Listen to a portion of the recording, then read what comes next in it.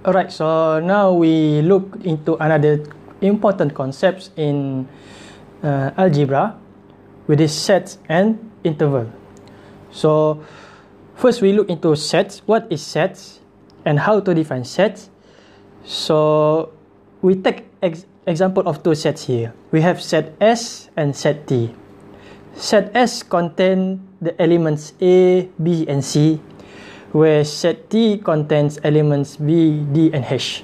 Alright, so this capital S here, capital S, denotes the set, and the letter small capital, the small letter A, B, and C denotes the elements of the set. So usually for sets we use capital letters, and then for elements we use the small letters. Alright. So now to say that the certain element is in a certain set, for example, A is in a set, element A is in set S, we use this symbol. A is an element of S, so we use this symbol here to denote that A is an element of set S. To denote an element that is not from a certain set, for example, H is not an element of set S, we use this symbol here, the same symbol as before, but we add the slash there. So H is not an element of S. We write it like this. And then sometimes we may deal with we come across with a set that does not contain any element. A set that does not contain any element. We call such set as empty set. Empty set, where it means that the set does not contain any element.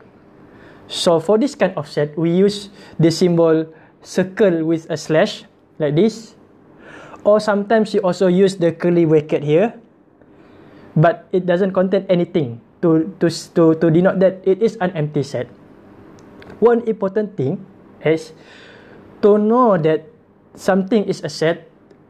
Usually when we write a set, we use this symbol curly bracket. So when you see such kind of brackets, curly bracket, means that we come across with a set. We come across with a set, whether the curly bracket contains elements or does not contain any elements. Means that you come across with a set. Alright. So now let's talk about union and intersection.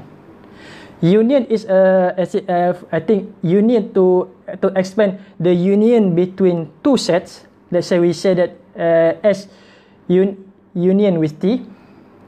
S union with T. So we can say that union means S union T means that the set of S union T consists of all elements that are in the set S and in set T. So because we have here set S contains A, B, and C, while set T contains B, D, and H, S union T means the union contains all elements in both sets. Alright, so we can write the answer by listing all the elements in both sets. All elements in both sets. But note that set S and set T share a same element, that is B. So if two sets share a same element, we does not write that element twice. It is sufficient for us to write it only once. For example, this B, right? So S union T, we only write it as curly bracket A, B, okay, write it once, and then C, D, and H. We doesn't write B twice in this set. And then another important relation is intersection. Let's say we have S intersect with T. S intersect with T. S intersect with T, the intersection of S and T means that this intersection only consists of element that exists in both set S and set T. Or in other words, we list the element that are shared between both sets. For example, S and T. We have the both sets share the same element, that is B. So when we say the intersection of S and T, means that the set of that intersection only consists of element B. So that is sets and important relations that related to sets. Another important concept of when we talk about algebra is inequalities and interval. Alright, I think for inequalities, you already learned it in the school, so I don't want to discuss it deeply. But I think we should discuss intervals. There are many kinds, but I can summarize it in 3 main kind of intervals. The first interval is, let's say we have X interval, and then the interval contains values between A and B, but does not contain the value A and B.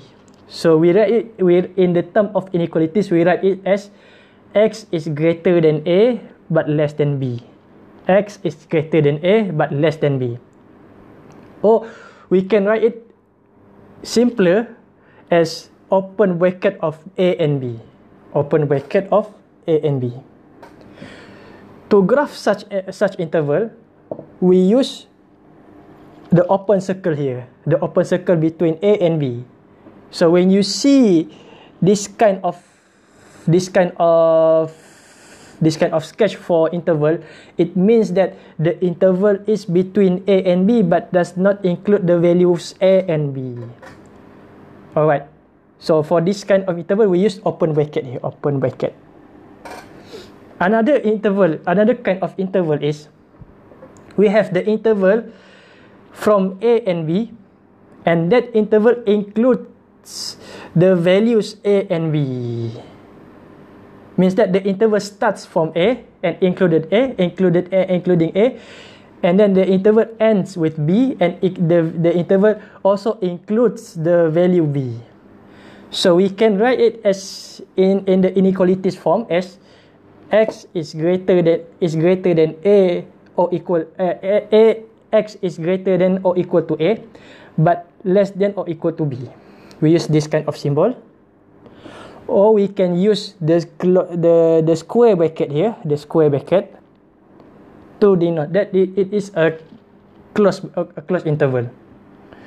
To sketch the interval on the real number line, we use the closed circle to denote it is a closed interval.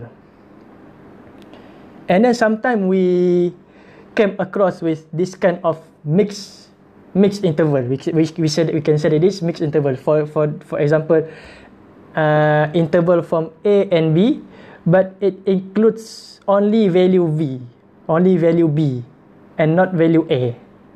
So for this kind of interval, in the form of inequality, we can write it as X is greater than A, but less than or equal to B.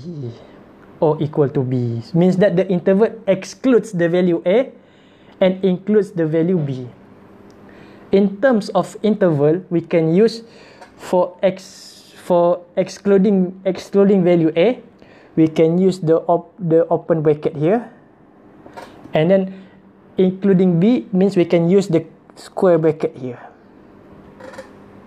And then when we sketch the interval on the real number line, we can use from A, we can use the open circle to denote that it doesn't include the value A in the interval. And then the interval ends with B, and then for B we use the closed circle to denote that it is the interval includes the value B. Alright. So to understand this kind of interval, we must solve examples. So let's say we have this example. Simplify the following relation and graph the solution set. So let's say we now have the first example. The interval between -3 and 2 intersect with interval of -1 and 5. Open interval of -1 and 5. So first thing first, we must sketch the interval on the real number line. So let us start with the first interval here, from -3 and 2, and it is an open circle. So when open interval, so we must use open circles here, -3 and 2. So open circles too, and then we shade the region below the line here, below the interval.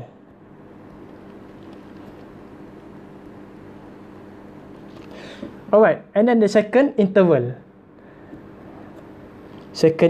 I think we can use blue one here.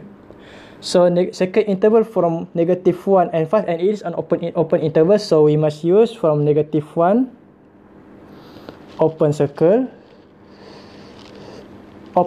5. Alright, and then we sketch we shade the region below the interval.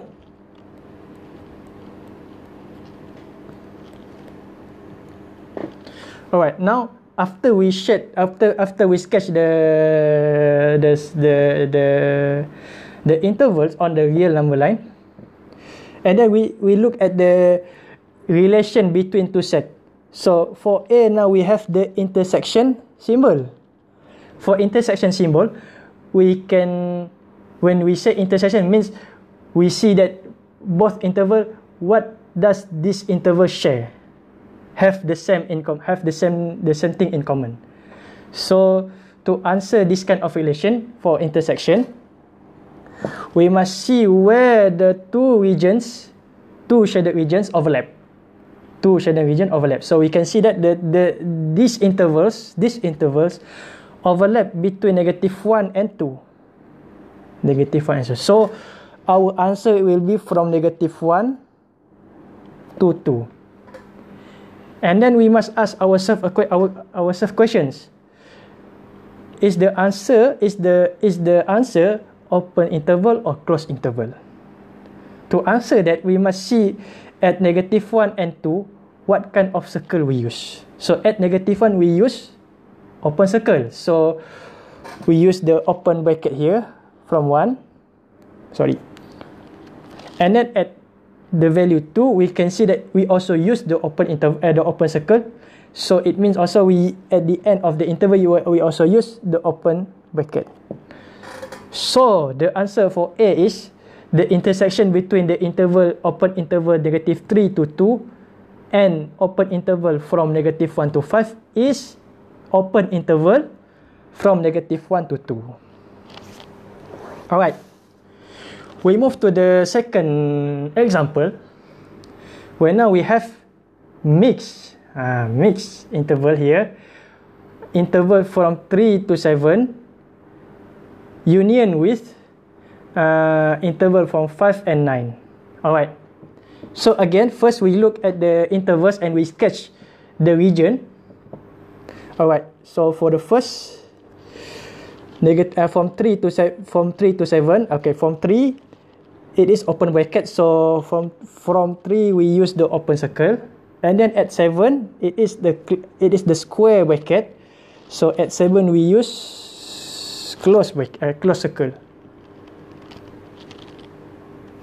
So we shade the region here,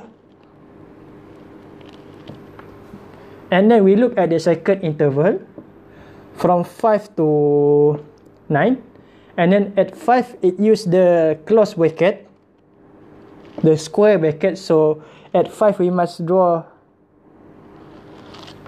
closed circle, and then at 9 it is an open bracket, so we draw open circle here, and then we shade the region of the interval. Alright, so now the relation between two intervals is union, the union symbol. So for union symbol, it means that the union of two interval means this union contains all interval from both interval, all values from both interval. So not only we look at the shaded region, the overlap of the region, but also the region that doesn't overlap between two interval. So we also include that one for union relation. So our answer is, we can see that it start from 3 and then it ends with at 9. Again, we ask ourselves a question. It is open interval or closed interval? So we look at the value 3 and 9, what kind of circle we use. So at the value 3, we use the open circle. So at 3 also we draw open bracket.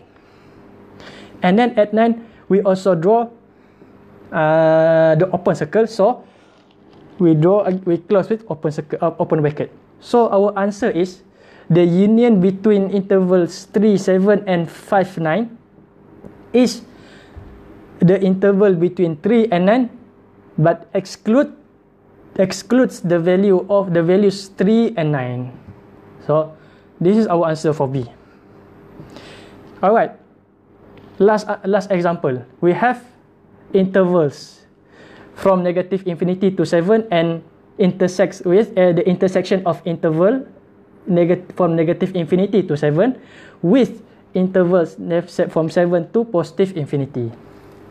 Again, we draw the same step. We draw the intervals. We start with negative infinity to 7. Okay, alright. I think we should for this one, we start with 7.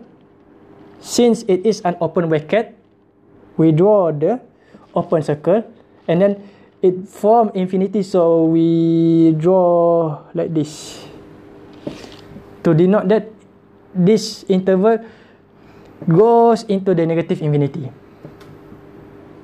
And then the second interval from 7 to infinity also, since it is an open circle, an open interval, so we at 7 we draw again open circle, and then we extend to the beyond at the right side of the line, real number line. Alright, so then we see the relation between two intervals. We can see the intersection. So we can see that for intersection, try to see which region overlaps between two intervals. But unfortunately,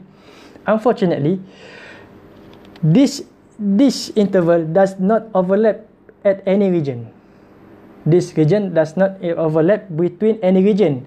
And what makes it worse, we use it since it is an open interval. Both are open interval.